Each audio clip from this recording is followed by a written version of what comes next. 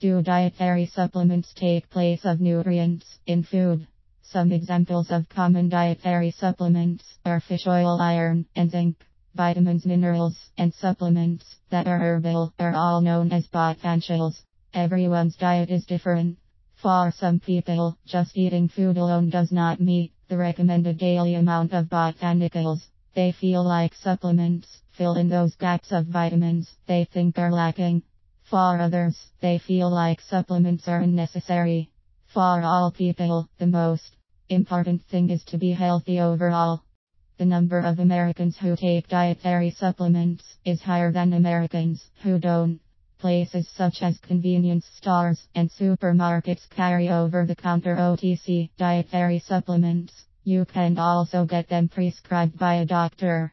Whenever you go for a checkup, you can mention to your doctor that you take supplements for dietary reasons. After you inform your doctor about your diet and the supplements that you take, they will give you their input on the way you nourish your body. They can tell you either to stop taking supplements and eat regular food, to take them based on how many nutrients your body really needs if it's very critical, or to do a mix of both. Follow up with them within a few months or whenever it is needed. Some people do need supplements for certain reasons.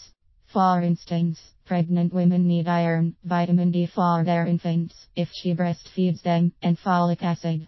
The recommended amount is 400 micrograms.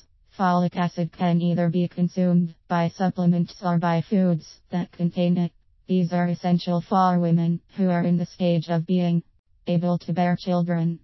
Vitamin K is another common dietary supplement people consume. It is an essential nutrient. However, a vitamin K supplement can cause a side effect of causing blood thinners to not work as they should. Some dietary supplements such as Nature's Way are natural. Does this mean that they are safe to consume? No, it does not. For example, ginseng is an all-natural herb. One of the side effects of ginseng is anorexia. Ginkgo biloba is another herbal supplement. One thing it can cause is heart palpitations. This can be extremely dangerous for those who have heart problems. The FDA does not see dietary supplements as drugs. They are seen as a form of food. Since this is the case, the FDA does not evaluate them. However, if certain kinds of dietary supplements that were placed on the market are proven to be unsafe, the FDA has the ability to restrict the use of them or ban them altogether. Overall, everyone accustoms to nutrients differently.